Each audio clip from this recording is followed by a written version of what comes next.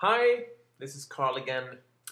Well, you saw the big news today. Silkypix is out and there is a raw support for ST14, DP1 and DP2. And I can't keep my fingers away. This is such a great news. Silkypix has developed a really nice developer and it supports a lot of different brands but not the Sigmas, at least until now. Here we have VMware Fusion. And I have my Silkypix installed and running, and I selected a few shots that I think could be interesting to take a look at. These are shots taken with the ST14, the DP1 and DP2. So let's first of all pick a good null that you know.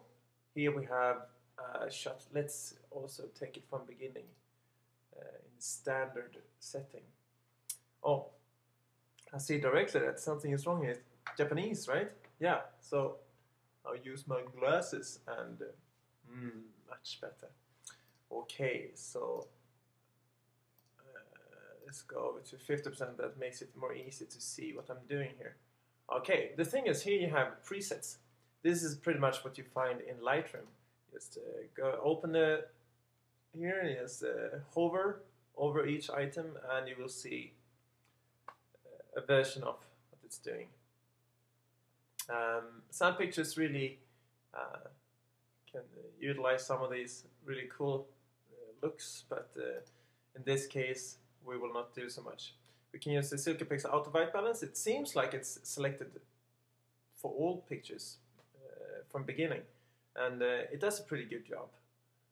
You can just hold the mouse here for different white balance options, and you see that there is a lot to choose from. But we will use auto. Same thing here, you can go into this one and see if Silkypix finds a better exposure for this, but apparently not. So let's keep the original. Here is a cool fill light. It's a little bit like X3 fill light, but mostly for the dark part of the picture. At least this here, and then you can meet with the upper part. So, and I like this. This is really easy to work with and easy, straightforward. Especially when you have the right glasses on. And look at this. You go inside and you zoom in. This is now in 200%. And you see it's sort of noisy. And then you wait a little while and it will become totally silky, like Silkypix. It's really nice. This is 5-second exposure. Come on. And DP2. Yeah, it's we have some red color here. Yeah, look at that. Really detailed, fascinating colors, and looks really good. So this is the white balance here. The next one is a contrast. You have the different options. Same thing here. Just hover the mouse over, and you will have it. And then you have something else here. That's like color options. So let's pick another picture. Let's pick another picture, shall we? Here we have a picture of Xiaogang. He's my friend. We live together in China.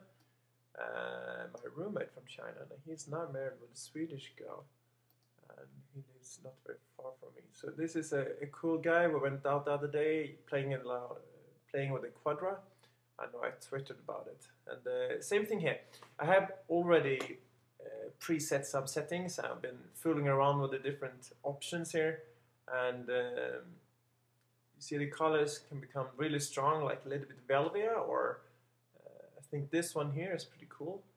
It makes it look dampened a bit. But I like it. I like this software. There's a really good color controls if you go deeper into the software. We can also take a look at another picture here. I know this one was nice. Here's actually, I played with this picture a lot. I added some vignetting, which you do here. I think it was this one. And yeah, here we have the vignetting. And as you see, it's pretty fast. It's not like extreme, but it's totally okay. And this is a picture made by the DP1, yeah. So, and with a Quadra Electron. So somebody's standing here, hold it, bum bum.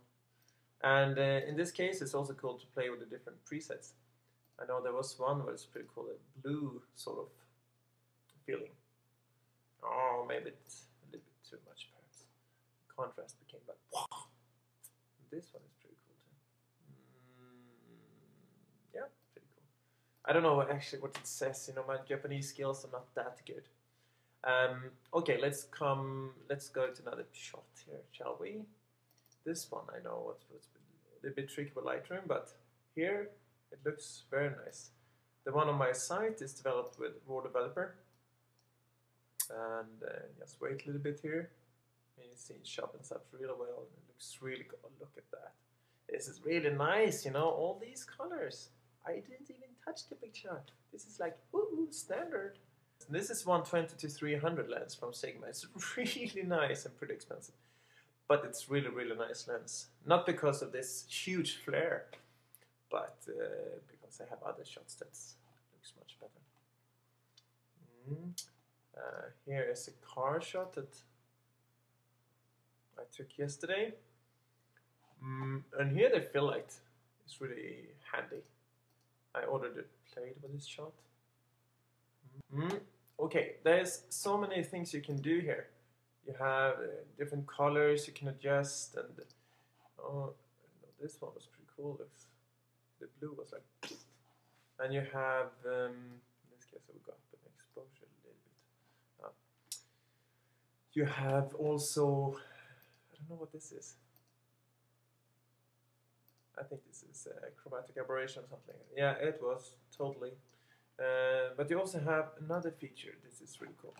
This is like distortion, you know, to get like horizontal or vertical distortion. This is stuff I only can find normally in Arcsoft's darkroom, at least the German version. I don't know why they have a bad English version and a good German version. More talk about that at another point, another time. Here you have also settings for the curve. You can see here I selected a curve that made this picture look darker. Let's go back to original.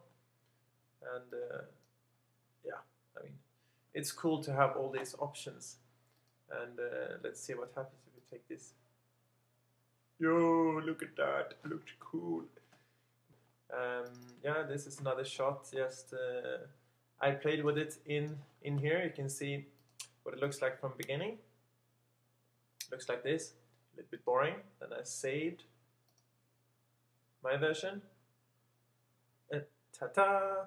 It looks much better. And if we go closer, let's go into 200%. Look at this cheap head. It's a cheap head. This is ISO 200, and you see it's really smooth. Not here, but after the software is developing the part, it looks really nice. Perhaps there we can add some. Oh, too much, way too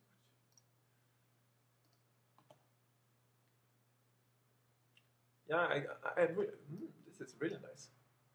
A little bit too much sharpening, but still. For print, for example, this would be very nice. That one? Yeah, making it too harsh. Really nice software. I'm looking forward to the Mac version, which is out. I mean, there is a Mac version of Silkypix. So what we need is support for these raw files and also in English, yeah, because my Japanese is a little bit, rusty, and most people don't speak Japanese. But look at that, it's really nice. I will try some more, and I will come out with some more thoughts about it. But for now, Silkypix is here to stay. I'm totally sure about it. This is awesome. All right. So goodbye and welcome to www.rytterfalk.com. And please add your comments. It's always fun, to have a discussion about stuff. And if you want to screen share with me and we play a little bit together, then give me a call.